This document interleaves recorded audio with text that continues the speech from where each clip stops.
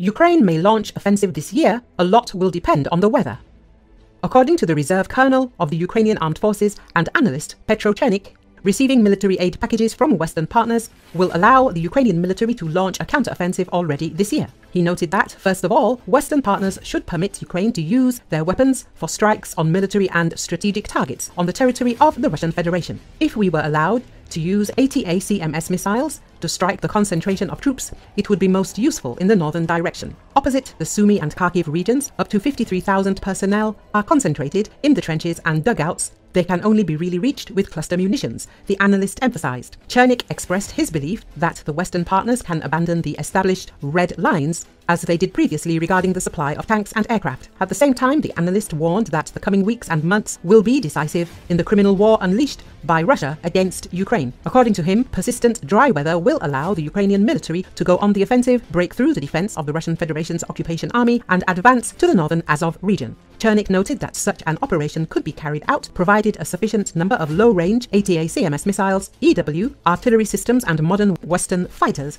are obtained. If all four factors come together, we could break through the Surovikin line by conditional September. But here everything depends exclusively on the number of high-quality weapons, emphasized the analyst. According to him, the Ukrainian military launched a counter-offensive without air superiority last year. If Ukraine began to work with a large number of ammunition and missiles on the enemy's rear and railways in the south, the exhausted Russian army could be pushed out of this bridgehead.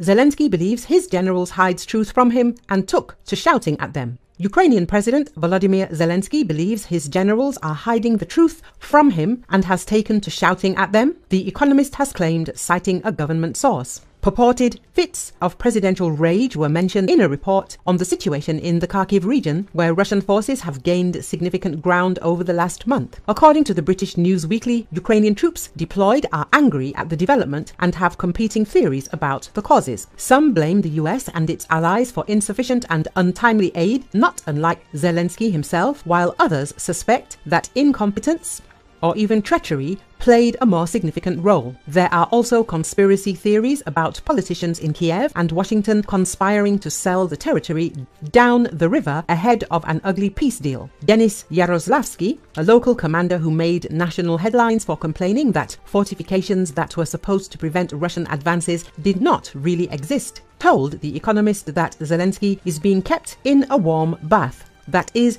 being told comforting lies by his aides. The Economist's anonymous government source said the president has been clashing with Ukrainian generals after allegedly sensing that he was not getting the whole truth about the frontline situation. Zelensky's strained relations with the military leadership, which reportedly stems from him putting his political goals ahead of military objectives, has previously been covered by Ukrainian and international media. In December, the newspaper Ukrainskaya Pravda claimed that the president was actively undermining Valery Zaluzhny, who at the time was Ukraine's most senior general, in favor of Alexander Syrsky. It seems Zelensky has two kinds of troops: good ones, commanded by Syrsky, and other favorites and bad ones under Zaluzhny, a source told the outlet. This demoralizes Zaluzhny and prevents him from commanding the army as a whole. In February, the Ukrainian leader fired Zaluzhny and appointed Syrsky as his replacement.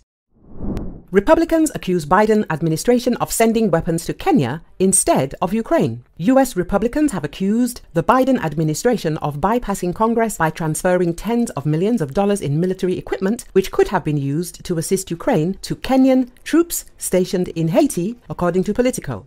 House Foreign Affairs Committee Chair Michael McCaulk and Senate Foreign Relations Committee Ranking Member Jim Ricketts criticized the administration in a letter to Secretary of State Antony Blinken for accelerating the funding of $60 million in military aid to combat violent gangs wreaking havoc in Haiti through the use of Presidential Drawdown Authority. This cargo contains firearms, ammo, and armored vehicles for Kenyan troops traveling to the island. They are slated to arrive on Thursday, the same day that Kenyan President William Ruto talks with senior US officials in Washington. The lawmaker's letter alleges that the US administration is racing to fund an indefinite operation in Haiti without congressional consent. There is a growing concern that US assistance to Haiti could cost Ukraine dearly, as the White House is also shipping equipment to Kyiv directly from the Pentagon's stockpiles. Nobody knows how long it will take to beat the gangs, which are getting more powerful and influential by the day. Armed services are conducting internal inventory audits to see what they can spare for Haiti, which puts it in direct competition with Ukraine for materials, Republican Party aide said. The United States is responding to multiple critical needs around the world, and the scenarios in Ukraine and Haiti are different, said a State Department official who wished to remain anonymous. Supporting the people of Haiti does not limit or take away from our ability to support the people of Ukraine, he added. Both are important priorities, and in each case, we identify support tailored to the needs of our partners.